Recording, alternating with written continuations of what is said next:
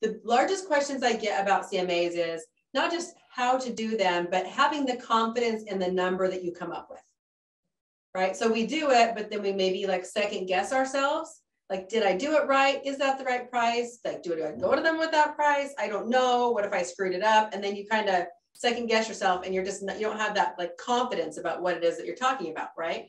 You got to have the confidence about your CMAs if you're going to be able to land the listing.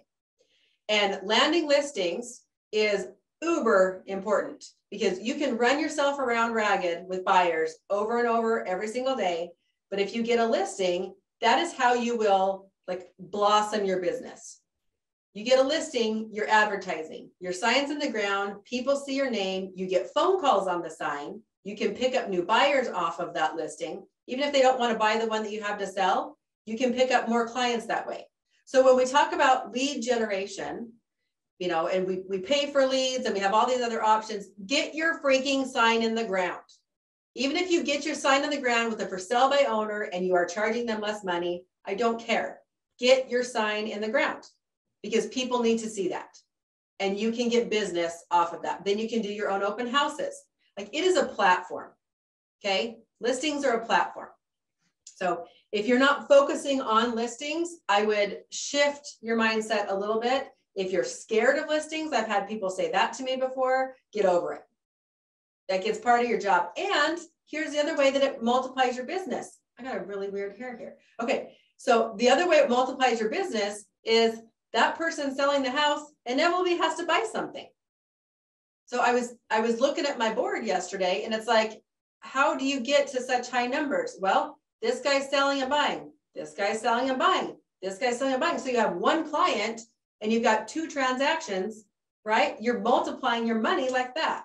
Whereas if you only have a buyer, you've got the 1 transaction. If they don't have something to sell, okay? So you need the listings. It is super important.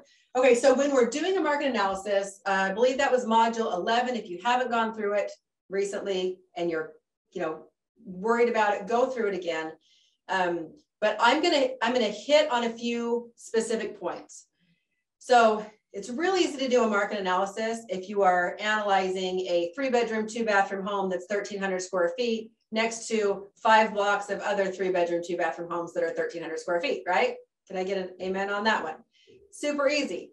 What happens? So my sister calls me from Texas and she said, okay, I have a shot at this, you know, $800,000 to $1 million house. She wasn't exactly sure what the price was, but she knew it was, you know, it was definitely up there, out of her realm, right? She's only been 1 year in business and she's like, freaking out. What do I do? How do I comp a property of that size, of that price, of that caliber? Not to mention, it was on the outskirts, so it was on 6 acres. So she's used to these subdivision homes. And then all of a sudden she gets this anomaly that is on 6 acres. It has a giant shop that's finished, has a bathroom, like it's bougie. And she's like, what do I do? Okay, so then she tried to go pull comps. Guess what she couldn't find? Properties on 6 acres. Nothing had been selling. She found a lot of things on 2 acres, but nothing on 6 acres. So here's the breakdown of when you have a property, then this is going to apply to any property that is not normal, right? That's not your cookie cutter. This is a perspective on how to look at it to break down and have more of an opinion of the property than just really focusing on those like hard numbers of a CMA. Okay, this is like we're drawing conclusions. This is common sense. We're working the common sense aspect. We're not working the, sorry, if you're an accountant type person, this is not the accountant type way, okay? So, so first thing is we're gonna look at the area, okay? When you are looking at a property, you need to be fluent in the area. You need to understand what goes on in the area, what kind of properties sell in the area, what kind of prices they're selling for. So I would pull up anything, let's say, if there's not a lot, first I would start with the last 6 months. What's in this area in the last 6 months that's sold? Just blanket, right? Just blanket. Like you can do a radius search So you can go, here's the property, and I'm going to go like 3-mile radius or a 2-mile radius. It depends on how dense it is, of course, but do a radius search and just find out, okay, here's the area. What's sold in the last 6 months?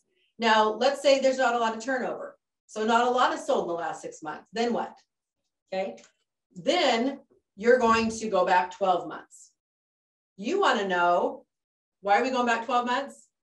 We're going back 12 months because you want to know what the demand is for the area. If there is not a lot of turnover in that area, it may be a high demand area, right? And then if property comes up for sale and somebody loves that area, they're going to be on it like blue on it, right? So that is very important to know, what is our demand? Because when we're choosing a price, that helps us to understand how far can we push the price. If there's a ton of turnover in the area and things sit on the market for a really long time, then we know we probably can't push the price real high. We're going to have to be a little bit more competitive, as opposed to, okay, there's not very much on the, like 3 things have sold in the last 12 months in this 3-mile radius on these acreage properties. If that's the case and you have this bougie house, then we can be able to list you on the high end, push the price 100%, right? You have to understand what's going on in the area. Okay. Jackie's asking, how do you comp a home subdivision in the middle of a mobile home park? Okay, I'll get to that in a minute. Good question. Okay, so we want to know what's going on in the area. The next thing is we want to look up, so this is our triple threat, right? Okay, that's our first thing. Okay, we want to look up similar homes. Now, when I say similar homes, I'm just talking square footage. Just focus on the square footage. Now, if you've got, now let's talk acreage properties in case you have those in your area, okay? So like this one was 6 acres. And all she could find was things that were like 1 to 2 acre properties. That's fine. You can go down here. Now, I wouldn't go below an acre at all. If you get down to like a 1/2 acre, that's a little bit more of a different ball game. You got to be an acre or over if you're up in the 6. Now you can go, here's the span. Here's the difference, you guys. If you have a 6 acre property, I'm going to go 1 to 15 acres. That's going to be my search. Very broad, right? But you can adjust off acres very easily. You can adjust the home site a lot easier than you can adjust for the square footage. Now, let me explain why. The reason why we don't use comparables that are so drastically different in square footage is because when we're adjusting off our square, so you'll say you're $50 a square foot. That's a pretty average price per square foot adjustment that we get from our appraisers on new construction or remodeled homes. We're about $50 a square foot. Well, if you're 1,000 square feet different, right, that is a drastic adjustment in price, and it becomes inaccurate. It becomes inaccurate. So you can't adjust that much. You want to stay like 500 square feet is probably like a max amount that you want to be in. If you look at something that says 1,000 square feet different, you're probably not going to use it as a comp necessarily for supporting documentation, but you can look at it and go, okay, they were willing to pay X amount of dollars for this house. This is what we are, like, where are we going to fit in that puzzle, right? It's always the, am I better, am I worse? Like, okay, they have this that's better, I have this that's better. Like, what, if I'm going to go shopping, what would I buy? Like, would that be worth it to me? Put some opinion in it. Like, would I pay that amount? Heck no, they're charging way too much. Or yeah, that's a pretty dang good deal because they have X, Y, and Z. Like, you know, they have the bougie shop, they have a pool, they have all the upgrades. Like, so even though they have less square footage, like, it's worth it, right? So a little bit of common sense around that number. And again, we're not coming to an exact number yet. This is just, you have to be able to understand what's going on in the market and then understand what's going on with the competition as well, right? Okay, the next thing that we're going to look at is the price range.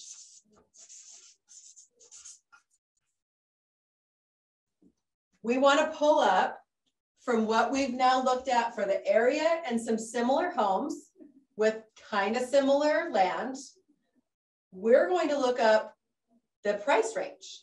So, okay, everything seems to be selling in the, and I'll just use that Texas one as an example, right? Everything seems to be selling in that area. Things without a shop were like 800,000. No one had a shop. So that was kind of threw it for a loop. And then there were some things that were in the like $1.8 million range. Okay. So she had a pretty big range. And then it's trying to figure out where you fall within that range. So you want to see two things. What happened in that price range in the last 6 to 12 months? How fast the properties move. Get a clear picture. Okay, what was going on, what it looks like. For any, and this, you guys, when we're talking about this, this will help you get outside your box. If you get approached about a house that's in a price range you've never done before, like Colleen had this with her $890,000 house, and she's like, oh my gosh, it's a $900,000 house. Is it really worth $900,000? You know, it's hard to wrap your head around those prices when you haven't been in that price range yet.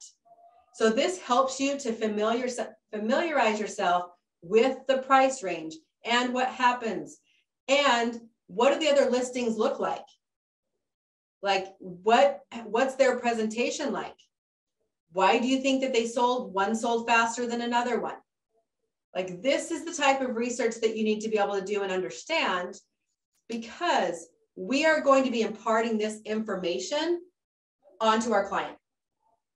So instead of just taking them a 32-page packet of CMA information that says, yep, here's the adjustments and here's the data and here's this, how much more powerful is it if you show up and you're like, this is what went on in the last 6 to 12 months in your area. These are the properties that sold. This is the price range that things were selling in. And this is how many days on market we were at.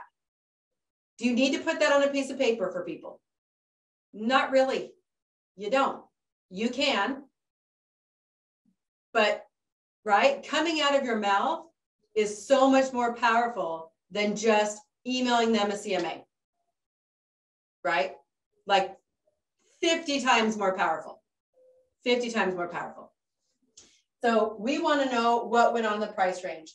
And that will help you pin your price, believe it or not, without all the little minute adjustments of everything. If you can see what happened in that price range and where you fit into that puzzle, that's going to help you pick your price. And especially in today's market, when demand weighs so heavily on our sales, it's not just about exact adjustments that an appraiser would make on garages and square footage and yada yada. It is like, what is selling? How fast is it selling? And how much can I get someone to pay for this property? Full on. And then at that time, I'm not completely irresponsible, you guys. So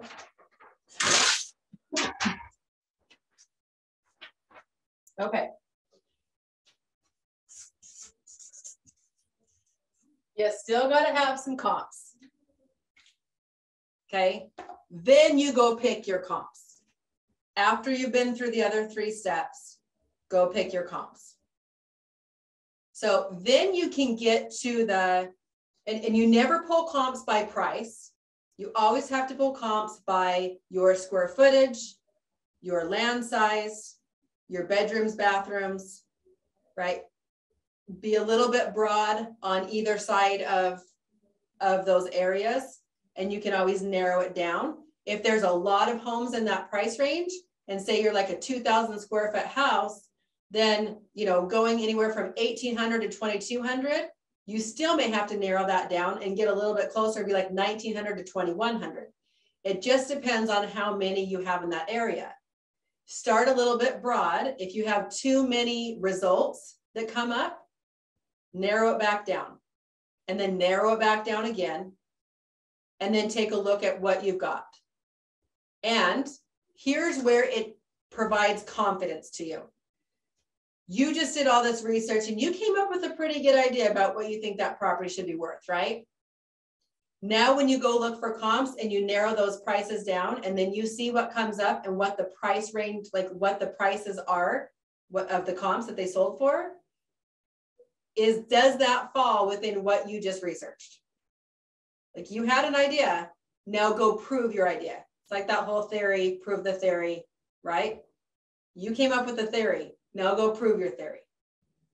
Then you ask the client what their theory was. So don't muddy the waters by asking your client up front how much they want to sell their house for. It's like a game. So I will tell my client, I just put up that $1.3 million house. And I was like, don't tell me. Because she's like, well, we have an idea of what we think we want for it. I said, great, don't tell me. I don't want to know. I will ask you after. Let me do some research. So same thing, you guys. This property is an hour and a half away from me in a completely different city. It is off grid, middle of nowhere, 63 acres, like totally not much out there that's going to compare, right? So I said, just hang tight. Let me do some research. Went and did this exact same thing. Then I pulled comps. And again, when you get up into the higher price ranges, they are all over the board. You can't, it will blow your mind, because you can't, especially in that like $2-3 million, depends on what level your area is at, $2-3 million price range. You can't compare these houses. They are so individual that none of them are alike. And then you're like, well, what the heck? How am I supposed to, I can't make adjustments off this, right? Like, they're all over the board. So I came up with, I told her like 1.3. I said, I really think we could probably push 1.3 on your property. And she goes, I said, and here's the other thing you have to look at. What are they selling for? Like, what's the reduction in price that you're seeing? Are they reducing in price, or are they selling over what people are listing for? Because if I tell her you're going to list at 1.3, but every other comparable out there that was in that price range, they all sold for $50,000 to $100,000 less than what they listed for. So what does that tell me? That I probably need to warn my client or educate them, set the expectation that it's a dang good possibility that if we put you up at 1.3, we're going to probably sell at the 1.25 to 1.2. And then I said, where did you want to sell your house at? Like, what did you want out of it? What was your thought? And she said, smack dab in the middle. We thought 1.25. And I was like, perfect. Great, right? And that's where we hit. Interestingly enough, the client pretty much just did the same research. I just had a little bit more information than she did, but she was looking around at the neighboring properties. She was watching Zillow to see what was on the market, what was off the market. She was drawing her own conclusions. I didn't want to tell her that, but that's what she was doing. She was doing what I do. I just had to go in and find the exact information to actually back up the claims, right? Then you can have confidence. Then you can say it with confidence. Then you can land the listings. That's it. You get one person, imagine, one person that comes in and hands over the packet of papers and say, I can list your house for, 1.3 million. And you get the second person that comes in and said, here's the information. This is what goes on in the market. This is what things sell for. This is how long they're on the market. This is what we can expect. This is how far I can push your price. What do you think? This is what I can provide to you on a listing.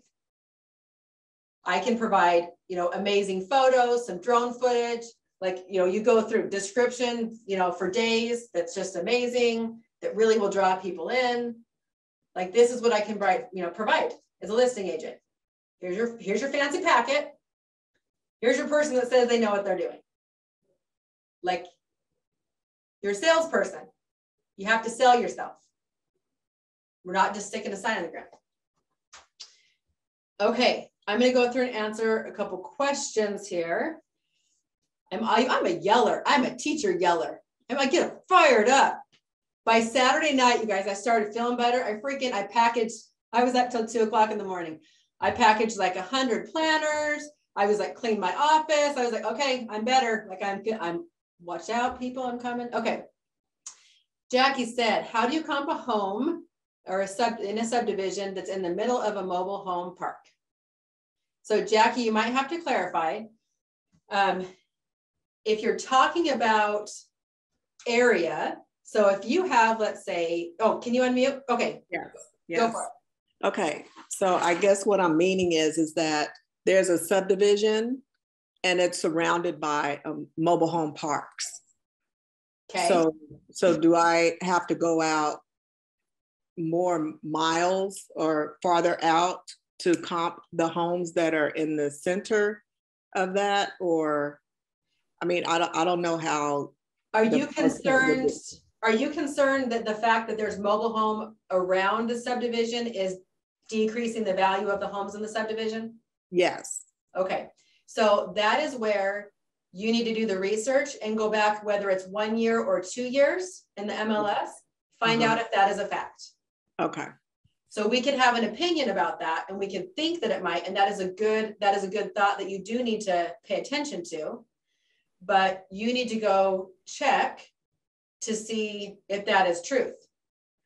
And what I would do is see what the, look first in that specific subdivision and see what the history is. Okay. What you're looking at, right? Mm-hmm. Okay. Then for the same time period, whether it's 6 months or, depends on what the turnover is in the area, it could be 30 days.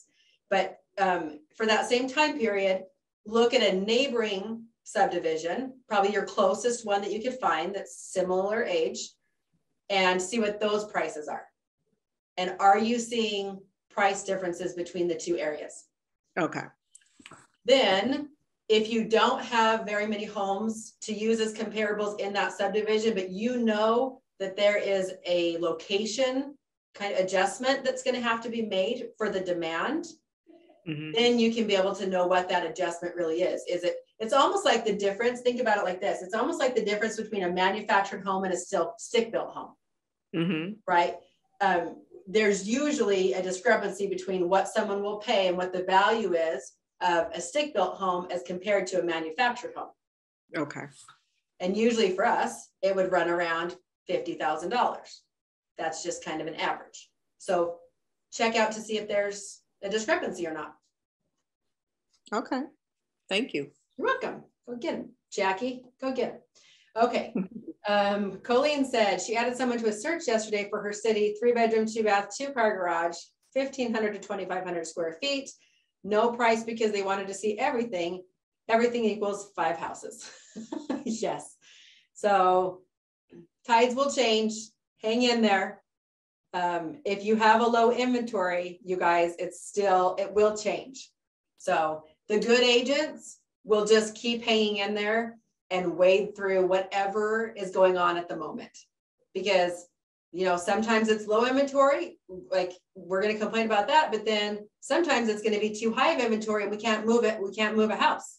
Nobody wants to buy and we got too many things to sell.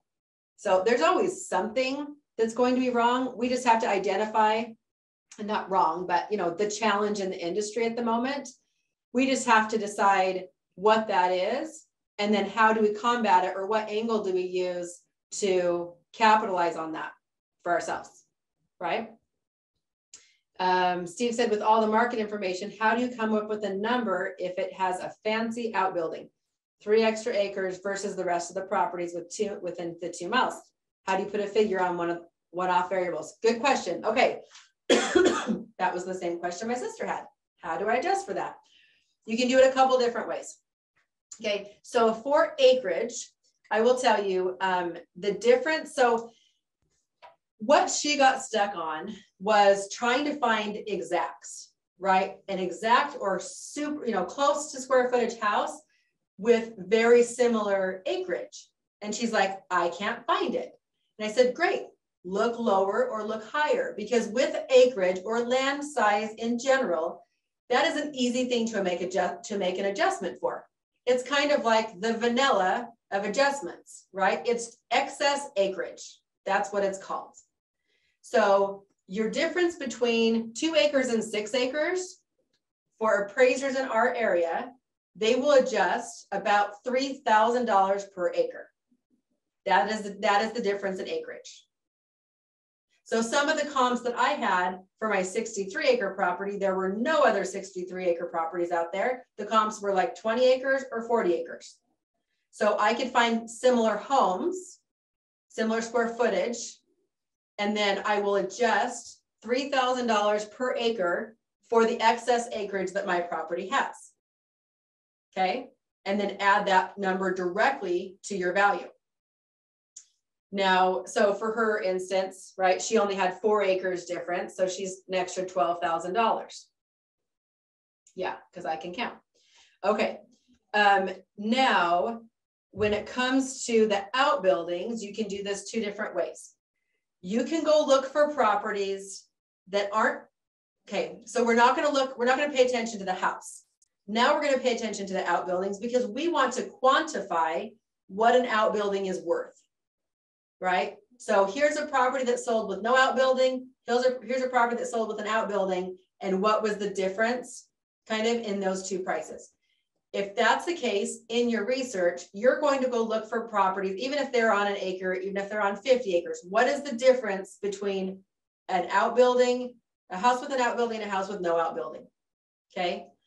Where it got more complicated, another layer is, so you go look at that, but then the next layer is she had a bougie outbuilding, like a nice finished outbuilding with the bathroom and the heat and the tape textured painted, like it was a nice, huge outbuilding. So the other way that you can approach that is by value. What would it cost to build that outbuilding, right? This is where you love your contacts that you have, your contractors, somebody you can anybody who's built anything recently, and you said, hey, we have this, I think it was like a 40 by 50 or 40 by 60 outbuilding. Like, what would it cost to build a 40 by 60 outbuilding, right? And take some notes if you ask that question to a builder at any time, so that you have an idea about that value. I'm going to tell you, I just built one and it cost me, well, right? Like if it cost me $200,000, but yet if you paid somebody to do it, and this one's bigger and bougier, like you're probably going to be in that $250,000, $300,000 range. Again, that's prices in my area, not in hers. What's the construction cost in her area? What are they charging per square foot to build an outbuilding? The other thing that you can do, use your resources. Call an appraiser.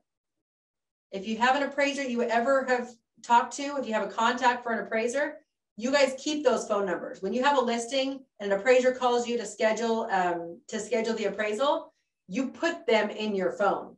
You put their name - appraiser. So you know that they're an appraiser, number one. Number two, you can call them and say, hey, I just have a quick adjustment question for you. I have a 30 by or 40 by 60 outbuilding that's completely finished, super nice. How would I adjust for that? See what they say, right? And I would say, so by the time she was done, she went in comparing homes that were in the $800,000 range. And I want to say that I think they ended up at like a 1.2, if I'm remembering right. She was either ending up at like a 1.2 or a 1.3 is where they were at. So the one thing about adjustments on outbuildings, let me tell you this, detached garages, anything, right? It costs more to build them than you will get credit for. So if it costs me $200,000 to build a building, I generally can't do an exact $200,000 adjustment on an appraisal. They don't give you the same value. So I saw this a lot with smaller outbuildings when it would cost about $80,000 to build them, and the appraiser would give us like a $30,000 to $50,000 adjustment. It is not dollar for dollar when it comes to the outbuildings. Wish it was, but especially with the building costs being so high, you can spend a whole lot more then you can get back in value. That's again where some of that common sense shopping perspective comes from as well. It's like, well, yeah, maybe they won't adjust this $400,000 for this building, but some dude is going to love that building. Do I think I can get someone to pay that much money for it? Probably so. Is it in high demand? Heck yeah. Does every dude want to shop? Yep, every dude wants a shop, right? And so you can be able to use that and say, well, you know, the market may bear that. Like we could probably get somebody to buy that. And looking at it from that perspective. Steve, does that kind of answer that question? It does, yeah. I just never talked to appraisers at all. Yeah. So just save a couple, I guess, and just get an idea. Because that's kind of just the thing we run into is like a bathroom is 10,000, bedroom is 15,000. It's like, how do you? Right. I was in that same boat as your sister. It's like you want to get it pretty firm. Yeah. Like this, but you can't. Yeah, where the heck do you get that info? Yeah. Yeah, but you kind of can't. And you'd be surprised if you kind of let loose just a little bit. You'd be surprised how close you'll actually get, and you'll still make appraisal coming from a little bit more of a loose, I call it loose perspective, but you know, that drawing conclusion and just proving your data point. You'll get there just as well, but you'll have more confidence in it.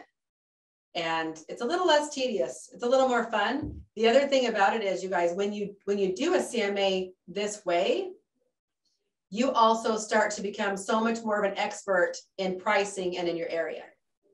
So you can much more easily, you'll get faster at it, you'll get better at it. So it's a whole lot easier for you when somebody asks you for a price on their house. It's going to be so much easier for you to be like, oh yeah, you're going to be in this range. And then you go solidify the range, but you're going to already have an idea. It's like teaching you to think instead of just teaching you to do the act. That makes sense? Like, and agents don't really think about it. Like the common sense is removed because we get so focused on the CMA, you know, the cloud CMAs and the adjusting and the adding the comparables in and all that, that nobody's paying attention to the common sense part of it, where it's like, yeah, you can do this. Like, and it's freeing. It's really amazing. It's amazing to be able to do that. So one thing too, just to add on to that real quick, is just like you said, just have that data show that, right? Just don't overthink it. I'm doing the same thing. I'm being a complete hypocrite. You overthink it. But again, you're kind of, seriously, you just call yourself out. You're overthinking it. But then again, you bring that data there, you show them that, you talk through it with them. And if they do interview another agent and the other agent is just coming in and just throwing out numbers, that's it, and not showing, right? Then you're substantiating things. You're just, you develop that connection, that rapport, in my opinion. Plus you touched on the fact too, it's like, well, this was this price, this was this price. You're kind of setting them up for maybe a price reduction in the future. Yes. Which is huge. So they're seeing that it's not a surprise. So good info. Yeah. Always front loading too with those expectations, you guys, with your sellers will save you like so much heartache and stress and losing listings. That to have those conversations up front with like, yep, we'd love to, let's try it this way. We think we can do this. Worst case scenario, we're probably here. Like always giving that information. Agents don't do this. They don't. I mean, we're in an industry where they don't. They have fancy packets. We're all, you know, everybody's looking for a fancy packet. Like, I'm sorry, you guys, I'm not going to give you a template for a fancy packet. It's just not going to come from me. You can find it on Etsy, but I will give you the information to be able to actually like learn. And this is really, you guys, when you become better at this, this also helps add to your reputation when you are providing so much more value to your clients, because clients are not used to this. 100%. They can go through 10 other agents and they will not get that same value. They won't. It's not taught. They don't do it. Right? So yeah, don't get too hung up on the fancy. Get smart. Does anybody else have any questions about CMAs or things that stump you or Anything that we just talked about? No? Y'all just great? Yeah, go ahead, Lakeisha. It's not about CMAs though, but That's I okay. had a strange call yesterday, and I'm always confused by some of these questions I get sometimes. But a lady reached out to me and she said, "Hey, I have a cousin. She's already in the house, but the person, I think it was her brother or something that purchased the house, but it's in his name. I don't know what they worked out. I don't know if she's paying him rent or whatever. Anyway, the brother wants to name out the house out of his name." Okay. And so she reached out and said, "Hey, could you help her with getting financing or something?" I said, "Well, I got a couple of great lenders that I could send her to, if she's interested." So I did all that, and the lender, he just keeps, I love him anyway, but he just keeps texting me and say, "Hey, we're talking today and I'll let you know." And I'm sitting here like, well, I don't know what my role is in this, if this goes through. So how does that work? Okay, so here goes. That's a really great question and example. This actually speaks to added value when you're not getting paid. Okay, so think forward. This is the forward thinking. Right now, there's nothing that you're getting paid for. Like 100%. She's refinancing a house. She's buying it from her brother. It's not even like a tenant buying it from some other random person. Like, you really don't even need to do any paperwork at all. Okay, right? I'm just making sure. Thank you. Yes. So what happens from here? But let me tell you where you can capitalize on this later. Okay. This is the building a business part. So right now you're going to guide and direct her to how to refinance so that she can be able to purchase it. If they need a purchase contract, your title company probably has a for sale by owner like contract that they use. So you can hook her up with the title company. Like, you give her the resources to accomplish what she needs to accomplish. You don't have to do the work, but you're knowledgeable and you have the resources. Okay. Who's she going to call when it's time to sell the house one day? Yeah. The person that helped her that did not get paid for helping her, that was kind enough to impart the information without the expectation of money. 100%. Right? So look for opportunities to serve that aren't always attached to paychecks. The other cool thing is put her on HomeBot. Right? She's a seller, and add her to your mailing list. That's so she didn't buy, you didn't get paid, but put her on HomeBot, add her to your mailing list. She's going to hear from you three times a year, if you're doing it right, guys, 3 times a year for your mailing list and once a month for HomeBot. She can't forget you, and she won't forget how you made her feel. Right? Just letting Steve know I did get HomeBot. Good job. I know Steve's our proponent for HomeBot. I'm telling you. No, funny thing. Inman. Okay, I had not heard of Inman. I don't get out much apparently, but it's like realtor news, big old whatever. They called me for an interview the other day, and I was reading one of their articles, and it talked about the top 22 tools for real estate this year. Guess what number 1 was? It's HomeBot. Yeah, we've been preaching that thing for a year, right? It took everybody else a while to catch up.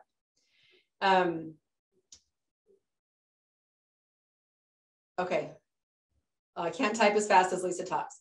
I may be typing.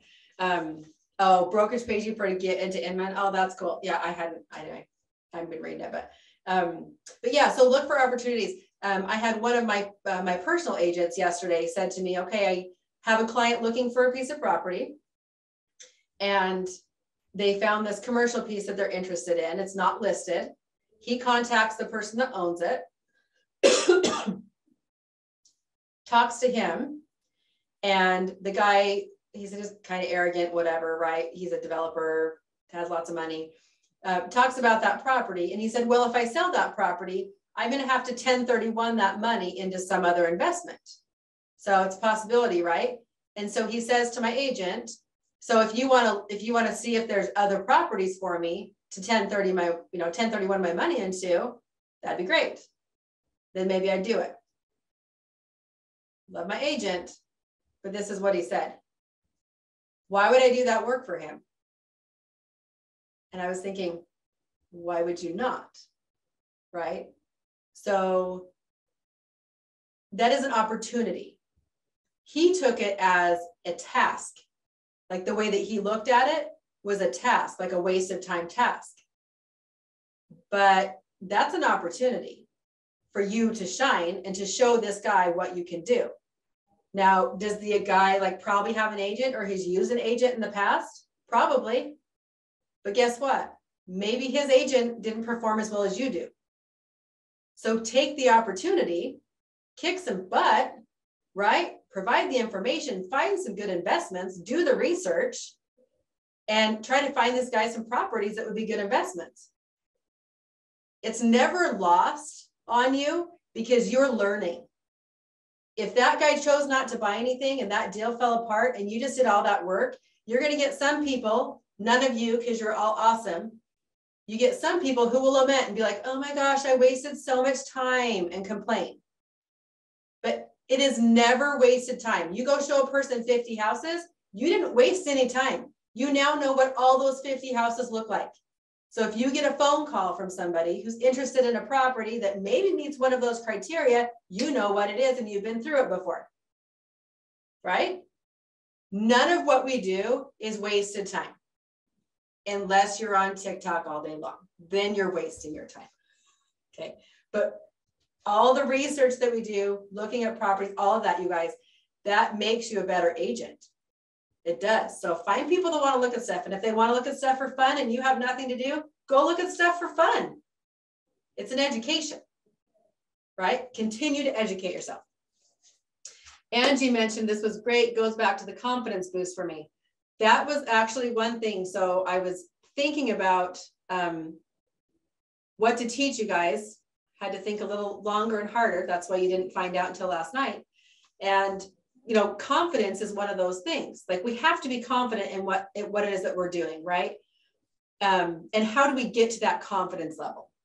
Like you can't just be like, I'm confident. Like you don't just randomly become confident. But the cool thing in this job is, this is how you become confident, is you can research. It costs nothing. It costs you some time. But your level of confidence in what you do grows every single time you continue to do research. Every time. Because you'll feel confident in knowing what you're saying, right? Okay, I promise I'll stop talking after one more story. I'm coaching a broker that's in my area, okay? I love her. That's why I told her I'd coach her. And anyway, found out she used to play D1 basketball in Australia. I'm like, how freaking cool is that? I never knew. Anyway, my child, who's playing varsity basketball, she needs help with her shot. And I was like, oh, like, could you coach my child? Because she needs some help with her shot. She's like, yeah, if you keep coaching me, I'll coach her. Okay, that works. Anyway, so it was so interesting. So she comes to me when we've been coaching, where it's some of that confidence. Like she knows she's good, but she really can't explain why she's good or how she's good. Just a little bit of that barrier of, I know I can do it, but how do you communicate that to somebody else to be like, I'm awesome. I know I'm awesome. How do I tell you I'm awesome? Right? Like, how do we pitch ourselves that way? Because I know I'm awesome, right? Say that all day long, you guys. You know you're awesome. So how does she communicate that?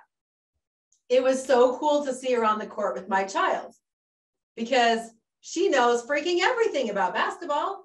She's like, you can do this, like, just like I'm telling you now, right? I mean, she's just all over telling her all these things. And she's so confident in what she's saying. And I was like, light bulb. It's like, she knows because she did it. Number one, she continues to work at it. Number two, and she does that research. It's not because she woke up one day and she just magically could, teach basketball, right? Just like we don't magically wake up and we can just sell houses because it's so easy. Like there is all that work that you do have to put into it to be good at it, And I think this industry, it's so easy to get a license, but then it's so hard to sell. And it is like, and I'm right there with you. When I got my license, I was like, I'm gonna sell houses, I'm gonna sell house. And then I was like, I was like that kid getting married, right? Like, I have no idea what I'm doing, but I'm getting married and it's so fun. It's gonna be so easy, right? Sunshine and roses. And you don't know what you don't know. And it's work. But when you do this kind of research and stuff, you guys, I'm kind of a geek about it. But it makes it a little bit more fun because it's a game. It's a price game. So anyway, you had your best friend go with you last week and I said, I want to look at a property, ride with me. You can be my pretend client. That's an awesome idea. It's fun. Yeah. So get out there and get it, you guys. You're all awesome. So have that, figure out for you how you deliver that confidence to your client. Like, how are you going to communicate that to your client? You figure that out. And that will help you immensely.